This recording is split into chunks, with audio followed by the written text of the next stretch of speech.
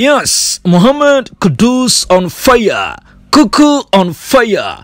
Around Sianom Enya go, Eriama West Ham Womu Gamer, Woman and Man City, area win time so. Last a year games are to Jan with the English Premier League Gremo around the Gonum a very superb. First department on my boy now shall branch in the performance a superb Goro Shannon Obie Kawasem.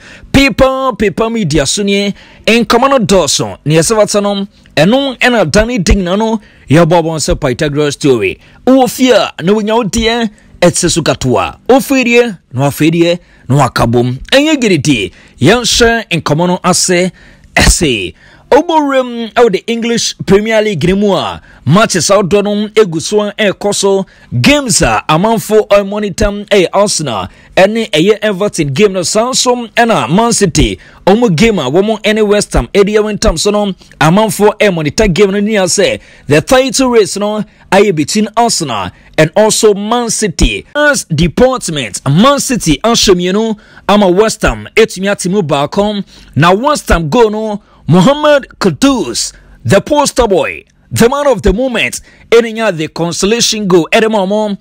About 45 minutes around she go back on expected goals 0.831 total shots shot on target expected goals on target 0.32 offside onyebie expected assists 0.800 key passes onyebie passes into the final third A0 Bankos passes A3 passes completed 7 out of 8 88%.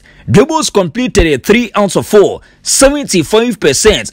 Touches on the pitch no A22 Samsung NLPM force media back on possession loss ANC was dribble pass ABNC clearance onyebie interception onyebie ball recovery 4 Focus 1 1 out of 2 50%. After the first half, Mohammed Kudus rated Amana 7.5. It leads us yes, a branch in the performance a very superb in the first half.